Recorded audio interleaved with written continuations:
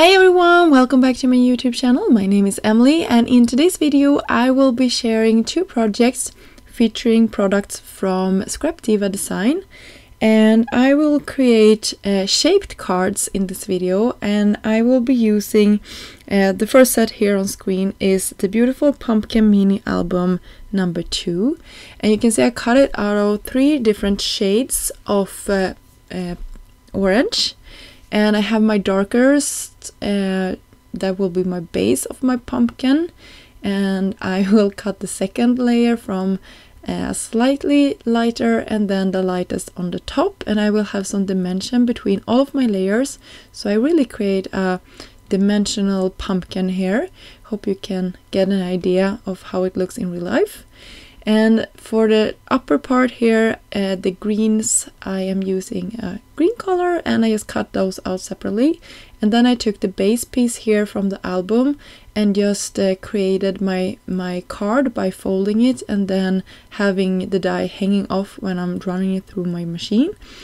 And you can see here I'm using liquid glue, and I will pop this on top.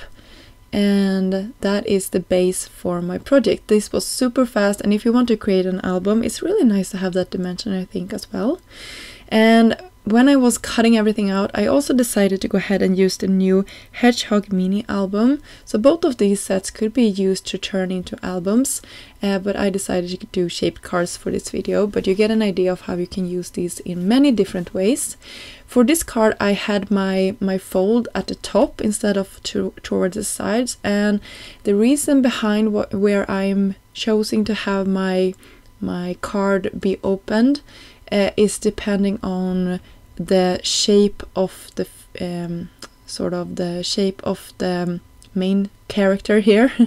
I just thought it looked nicer to have it at the top for the hedgehog and towards the side for the pumpkin, but you have to look on the image that you're having and decide which way to go.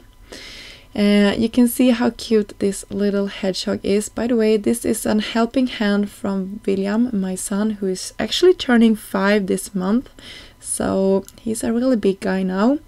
And the hedgehog has a heart that it can hold a sentiment with, so I went and looked at the stamp set from Diva's latest release, and it's called Fall Stamp Set, and it has this beautiful welcome fall greeting, so I decided to stamp that on top of a gray card. So I think this sort of dusky pink and gray really matches well, and of course a gold bow. And of course I didn't adhere everything to place. I like to just play around before attaching everything, so everything moved when I tried to open the card. But you get an idea of how everything will look. And for my pumpkin card, I decided to go with Thankful Words number 2. This die set is called, and I chose the green that says Grateful. And then I had it go across my pumpkin, and I love that sort of shadow piece. It really makes the sentiment stand out nicely against our pumpkin.